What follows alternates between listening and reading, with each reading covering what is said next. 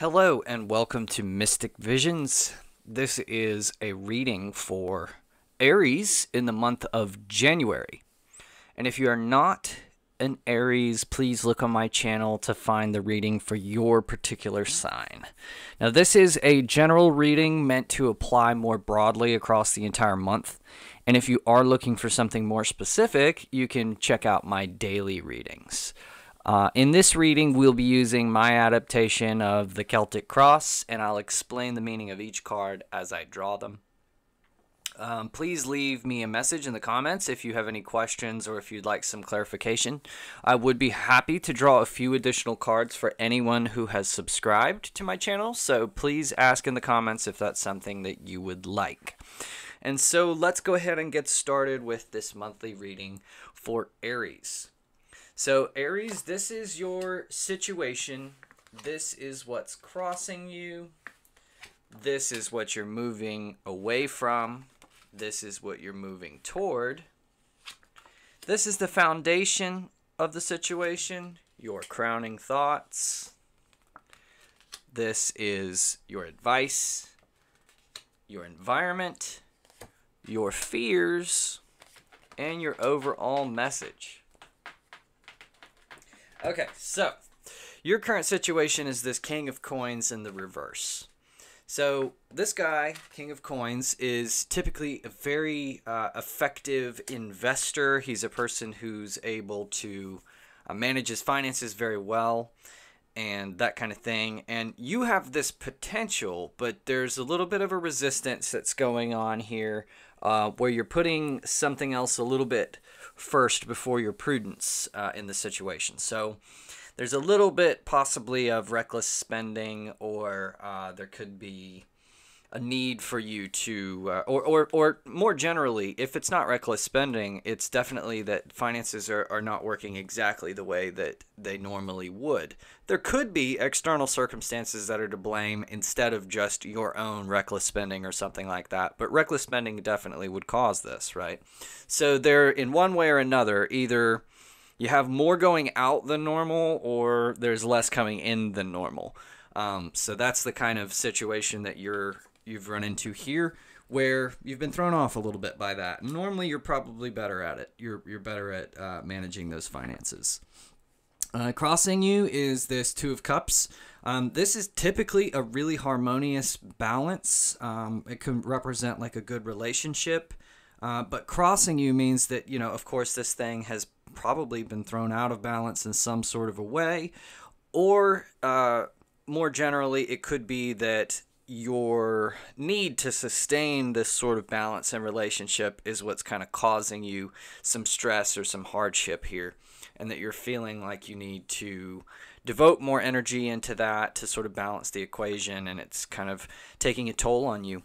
You're moving away from this Three of Cups. And Three of Cups, very friendly in fellowship. You know, this is hanging out with your friends and having this abundance and this feeling of great joy that comes with being around people who are like you or that you like, right? So you're moving away from that energy, meaning you're having to spend a little bit more time on your own. There's a little bit less to go around. You're having to tighten the belt a little bit, and you know, or possibly it's just you've been feeling a little bit more isolated and not hanging out with your friends like you used to. Maybe the bars that you used to go to are closed down right now or something like that. But in one way or another, there is just this lack of fellowship, or you know, and it may not be something that you're feeling in a negative way. You may be happy that you're getting to spend a little bit more alone time. You're feeling less pressure to socialize and all that kind of thing. But it's just, this is something that you're moving away from. So what you're moving toward here is this Page of Swords in the reverse. Page of Swords is, you know, so you're trying to be a little bit more cautious. You're trying to be a little bit more less likely to just jump in and do things, to kind of go with the heat of the moment and jump in and have this more rash decision-making style. it's a place of a little bit more prudence, but it also is a little bit more closed off to fun and adventure and things like that. So, there's a balance to be had, but sometimes we go through tough challenges, trying times, and it's kind of whatever the situation calls for changes from day to day or from month to month in this case. And so there's a need, I think, that you're having this King of Coins, this very savvy financial energy. You're aware that some changes need to be made, and you're moving toward a little bit more of that prudent energy that's not as freely spending and has a little more caution. Now, the only warning that I would give there is don't be too cautious. If the situation has changed, the situation will also, there's like a homeostasis that occurs. So the situation will come back to normal in some way. So don't lock down like an entire aspect of your life and change things too much, because that's when you do throw things out of balance. You had a good energy going on here before this thing kind of started to go out of balance. And so whatever your strategy was before, it was effective and it was good. So you don't want to completely throw that strategy away, but you want to adapt it to the circumstances. Meaning, maybe you used to go out to the bar and spend like $80 to hang out with your friends. In this case, maybe find a way to just hang out with your friends, virtually, or playing a video game, or, something like that. Find a way to adapt your strategy, but not to completely throw it out all the way. You know what I mean? Because there's more than just the financial aspect here. There was an element of harmony where the financial aspect was working well with the other aspects of your life, and that's really what you want to hang on to here. So just adapt to the circumstance. Excuse me. So the foundation of the situation here is this Death card. Foundation kind of represents what is the frame of this whole scenario. What's leading? What's the core lesson that's to be learned here, or what's the driving force of the situation? And you have the Death in the reverse. So the Death in the reverse is kind of like this resistance to change, which is very much like you don't want the whole situation to just be something completely different, or it's kind of like you cling to things being a certain way, and then if anything changes, it's almost as if you feel like that's horrible and unacceptable, that things need to be or have a certain steadiness about them. And with this being in the foundation card, this is a lesson that change is constant and gradual. So it's to kind of like teach you not to be so shocked by change when things happen, but to kind of recognize how things do stay the same because they're constantly changing. And so small adaptations to and sort of a going with the flow is what's required. It's not as though everything has changed all at once and you have to change everything all at once. That's sort of like a harsh way to approach reality that's not necessary. It's kind of like beating your head against the wall for no reason. The idea here is more to kind of, go with the flow and realize when the landscape is changing and sort of to adapt in a harmonious and smooth way, right? So the crowning thoughts here, this is the Four of Wands, but it's in the reverse. So the Four of Wands is it's about like a happy home, about having this sense of completion and everything is going well in the home.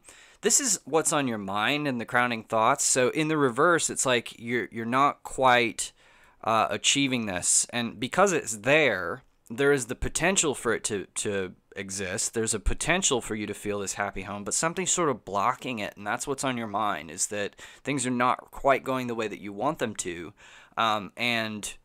With the four, I have my own sort of personal interpretation of this card. I don't know if anybody else has ever put it this way, so don't tell me I've plagiarized if you find it somewhere else. But The way that I always think about this is the four wands represent the sort of four types of action that go into a successful, happy home. And the way that I would list those, first of all, you have action that goes into the home itself. So this is, maintenance and upkeep, doing your dishes, the laundry, all these things, renovations, and making the space yours. Those things can be very pleasant, not just sort of drudgery, but they can be very fun to do, to decorate your house, all these things. That's putting energy into your house. You also have to put energy outside your house or away from your house. So there has to be things like you have to go out and work at a job to sustain, money for your taxes and things like that. Or to go out to the grocery store and expend energy to fill your house with food. Or maybe you reject those sort of more society standards. You still have to go out and work your garden.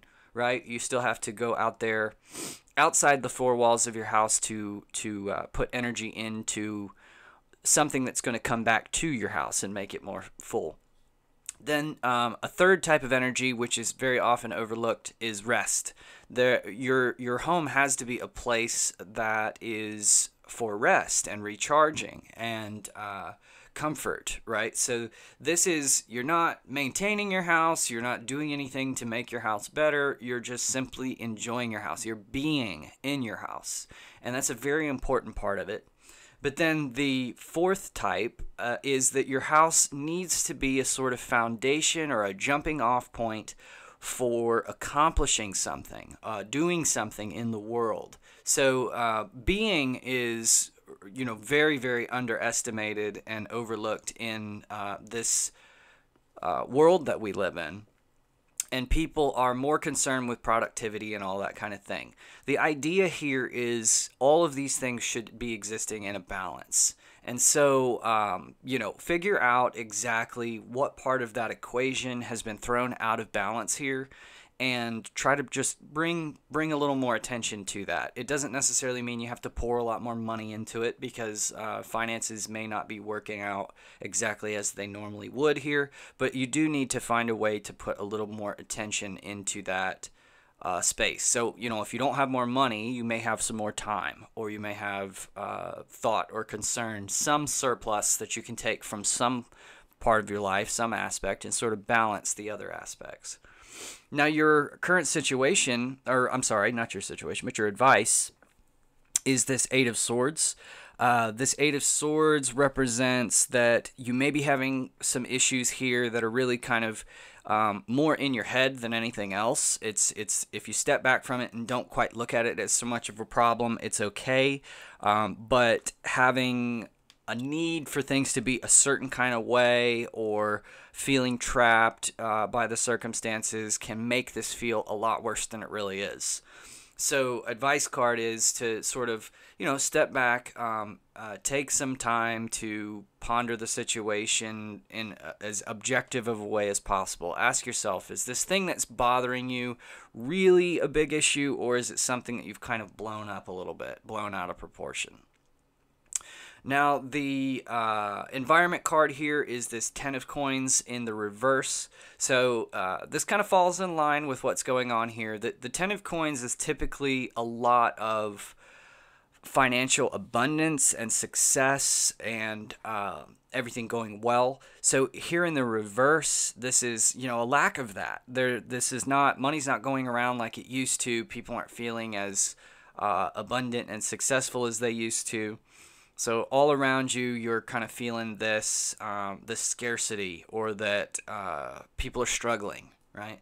And so it makes me feel strongly as though, in this King of Coins here, this financial situation being a little bit out of balance, it's not really your fault. There's probably some external circumstances that are leading you to feel this way. And so maybe take a look around you and see how a lot of people are in this situation. It's not anything that you've done wrong.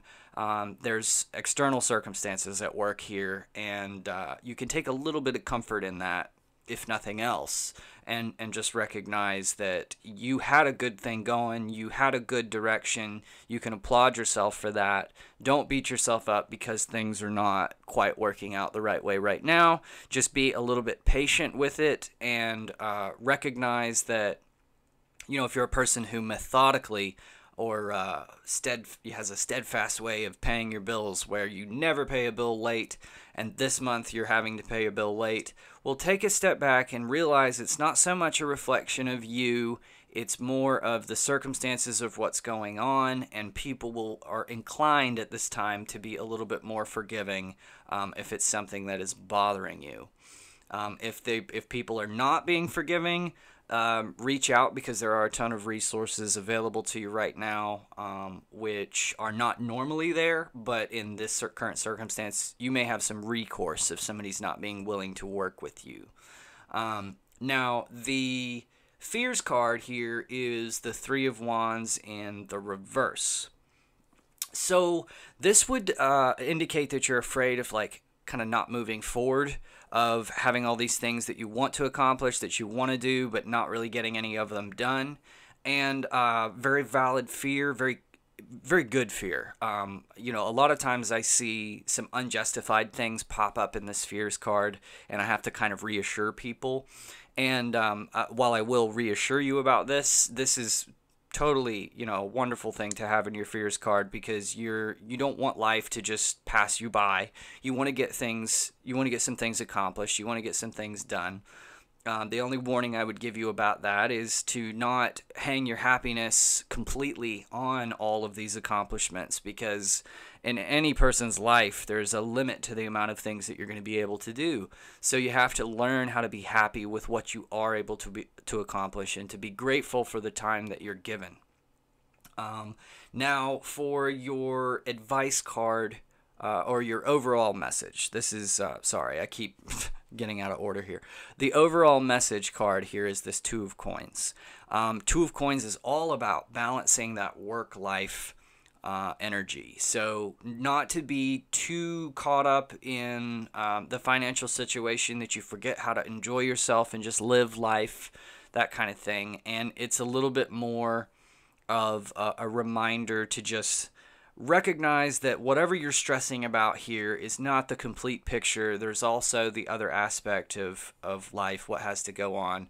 And so paradoxically, if you kind of feel like one of these coins is the source of your energy for the other coin, you may kind of focus too fully on that one side of your life. If you feel like, well, my job, sustains my lifestyle, so I've got to focus more on that instead of, living and working and playing. Well, it's a trap, because very, very quickly you find that it's also the other way around. That playing, that is what really sustains your ability to work. It's the other way around. It's like people work to live and live to work, but in reality, both of the things are two sides of the same coin. There has to be a balance of both of those things to live healthily. You can't just simply focus on one and discount the other. So this is a reminder to bring that life back into balance in whatever way you can, and look for ways that are not financial. Bring your head out of the financial realm a little bit here, and look into more what you can do with just changing your outlook a little bit, instead of thinking about it from money is everything and money is the resource that's important. Look at it from, what other things do you have that you can do? Do what you can with what you have. And that's about it for this reading. Please, again, let me know if you have any questions in the comments, and I would be happy to draw some additional cards for clarification to anyone who has subscribed to the channel. And I will see you guys again soon. Please check out my daily readings for more specific information. And then I'll see you again next month for your general reading. Thank you.